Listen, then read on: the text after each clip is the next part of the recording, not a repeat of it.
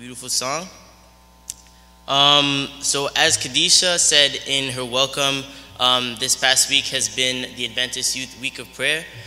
So AY groups around the world have gathered together in their local churches to discuss a variety of different topics.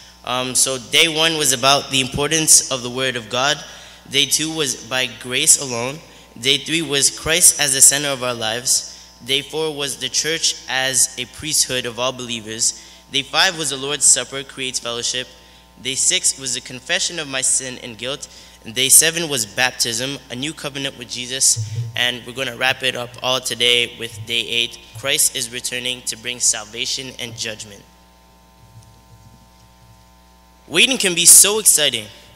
Do you remember what it was like when you had to wait several months or even several years for someone who had become very dear to your heart? Your thoughts kept turning to that dear person again and again. You have probably taken advantage of every possibility to keep in touch with that person. Whenever you had the chance, you sent some kind of message, maybe even pictures. And if it wasn't too expensive, you probably talked on the phone as much as possible. But that only made the longing get even stronger, but in particular, also the joyful expectation of seeing each other again.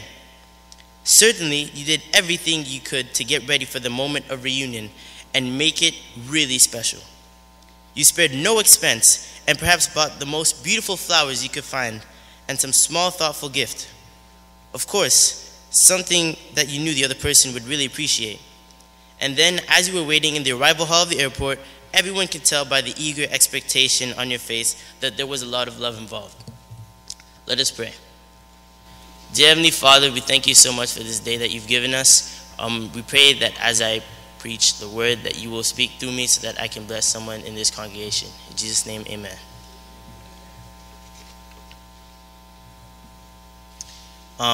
So there is a painting that I would like to put on the screen, and it's called the Reformation Altar.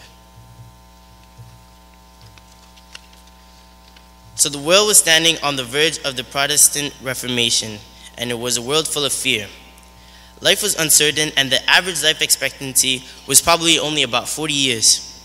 Many children died before even reaching adulthood. Outbreaks of the plague kept arising again and again, and no one could explain why. Almost no one could ever escape this and many other diseases. It was fruitful ground for superstitions, and many took advantage of the fears of others to make a profit. In addition to all that, wars also claimed many victims. There were hardly any social welfare systems to provide support in personal emergencies. The traditional worldview no longer provided any certainty that Constantinople, the capital of Christian Byzantine Empire, fell to the Islamic Ottoman armies in 1453.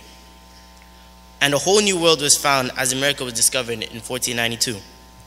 The world seemed to be falling apart, and life was uncertain. Since the renowned German astronomer and mathematician Johann Stoffler predicted the end of the world for February 2nd, 1524, based on a special constellation of the stars, many believed they were facing their final hours. Since the influential church father Augustine had taught that the kingdom of God is already fully manifest in the church, the biblical understanding of the second coming had become fundamentally changed. There was nothing left to look forward to because the end would only bring the judgment of God. And that was something you had to be afraid of. So every aspect of life was full of fear. It is only against this background that we can begin to understand Martin Luther's preoccupation with the fundamental question that started the Reformation. How can I receive the grace of God? Why was he so worried about whether God would accept him? It was the fear of being rejected by God at the last judgment. So our question about Martin Luther's understanding of the second coming of Jesus is very closely connected with the central message of the Protestant Reformation. So here we can see the Reformation altar, which also bears a depiction of the final judgment. It is found on the back of the predella. There we see a scene, somewhat faint and in drab colors, depicting the two groups of people that will be found at the second coming of Jesus. And we can also find this in Matthew chapter 24, verses 31 to 46, with Sister Chanel Lee's reference scripture reading. So on the left, there are those who will be saved. They are up to their necks in water, but they are looking to the uplifted snake, and thus to Jesus Christ. Thus they are saved. On the right, there are those who are lost. They still look cheerful and lively and busy. There's a lot of action going on, but all their business is without meaning or purpose. And if you look closely, you can almost imagine how they have their last cry on their lips. They are lost. It seems as if the painter himself was a bit disquieted by the scene. That's why there are no bright or contrasting colors. And Luther's contemporaries also couldn't really appreciate the scene because it touched on their own fears. How can you ever be certain that you will be among those who will be saved? If you look closely, you will see that this panel of the Reformation altar is covered with writing and dates, more on the left than on the right. Since about 1555, the students of the theological faculty at the university immortalized themselves here after their final exams. Those who had passed could count themselves among the saved and write his name on the left side, but those who did not pass could only find a place for their name among the lost, who now had to face the final judgment. We may smile at this custom, but it clearly documents how the contemporaries of Martin Luther, but even more so the following generations, had not been able to communicate the Reformers' liberating understanding of the second coming of Christ to their children. So now, as this is the Youth Week of Prayer, I would like to ask that we break into small groups and that we pray. So towards the end of his life, Luther reported that as a young man, he had a terrible fear of Judgment Day. That was what his parents had taught him, and in general, that was the way most people felt about it. That's why he was so anxious about it later on as a monk, and why he tried so hard to live without sinning so that he would not be rejected in the judgment and end up in hell or have to suffer a long time in purgatory. It seemed that his tower experience, where God gave him a new understanding of justification by grace alone, also resulted in a new perspective on the second coming. Again and again, he talked of the second coming, especially in his Christian sermons, but there were no longer any traces of fear. On the contrary, anyone who reads them senses a deep joy in anticipation of the greatest day in the history of the world. That's why Luther could now pray, "Come, dear last day," by describing the last day with the word dear. The ring of fear no longer resonates in it. I need not fear something that has become dear to me. That's what he preached again and again. Now, how did Martin Luther come to this conviction? Two interpretations played a significant role. First, there was a dispute with the church in Rome and especially with the Pope.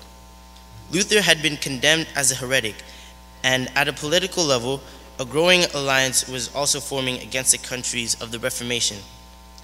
On the 1st of July, 1523, Johann Esch and Heinrich Voes, two Augustinian monks from Antwerp in Belgium, had already been burned at the stake in Brussels for preaching Reformation doctrines. The whole Reformation was surrounded by enemies who wished nothing more than to see the end of all who were involved.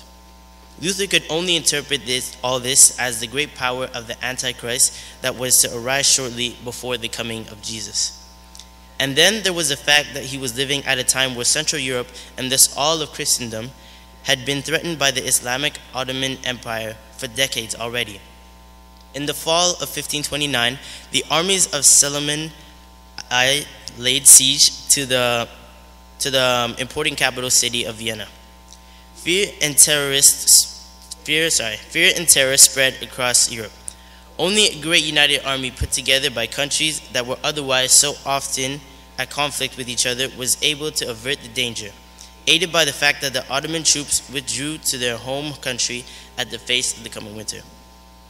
The development in these two areas was such a significant sign for Luther that he believed that they were the last events in the history of the world, and that Christ would soon return. That gave him the courage to defend the Reformation and joyfully look forward to the day when all affliction would cease. But he didn't succumb to the temptation of naming an exact date for a final event, signalizing that the immediate coming of Christ. However, in the town of Lacau, only a few kilometers from Wittenberg, where Luther lived, One of Luther's colleagues named Michael Stiefel calculated that the world would end on October 19, 1533 at 8 o'clock in the morning. That caused many people to panic, and Stiefel was supposed to be arrested. But Luther put in good word for his colleague. Luther wrote that Stiefel's calculation was only a little temptation for him, that he himself would rather wait for Jesus soberly and not overdo it with anticipation. But of course, he would also have liked to know when Jesus would finally come. In his later years, Luther tried to calculate when the history of the world would come to an end. He used a scheme that had arisen in early Judaism, in which the history of the world was conceived as a great week of creation lasting 7,000 years. He undertook extensive historical calculations, which he published under the title Supputatio Annorum Mundi, a summary of the world chronology. The result of his calculations were, Jesus Christ is coming back soon, preferably during my lifetime. But how important these thoughts were in his eyes is clearly demonstrated by the fact that he published a second edition in the year of his death, 1546. When he asked why he had invested so much time and effort thinking about the return of Christ, he answered with the Latin words "per otium," which means so much as "it's my hobby." I'd like to take this time to break into another session of prayer. It's amazing how some people become real experts concerning their hobbies. For them, it's like when people are in love. As often as time and circumstances allow, their thoughts are with that special person. All of a sudden, you see the world differently. What used to be difficult becomes easy because you have a new motivation that wasn't there before. Your life now looks so different. That must have been what it was like for Luther concerning the second coming. The older he got, the greater his joyful longing for the dear last day became. And you don't have to wait until you're old. You can start today, because waiting can be so exciting. The second coming of Christ is the blessed hope of the church, the grand climax of the gospel. The Savior's coming will be literal, personal, visible, and worldwide. When he returns, the righteous dead will be resurrected, and together with the righteous living will be glorified and taken to heaven. But the unrighteous will unfortunately die. The almost complete fulfillment of most lines of prophecy, together with the present condition of the world, indicates that Christ's coming is near. The time of that event has not been revealed, and we are therefore exhorted to be ready at all times. So my appeal to you is that Jesus is coming. The times are telling it all. People are looking for peace. The joy of the reality of the second advent is abundant. I want to be part of that number that shall meet the Lord in the air. The question is, do you? Thank you.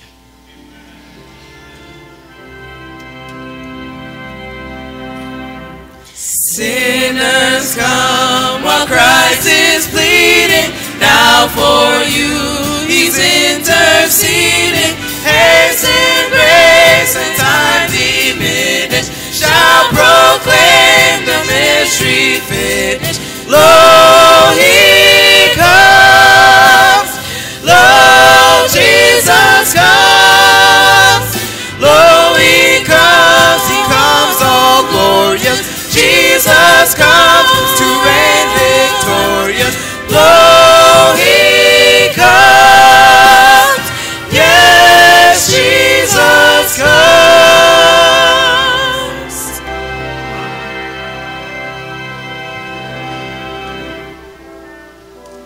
Dear Heavenly Father, as we go our separate ways, we pray that you will continue to inspire the youth of the church so that we can motivate others to lead their life towards you, so that we can be ready for the second coming of Christ. In Jesus' name, amen.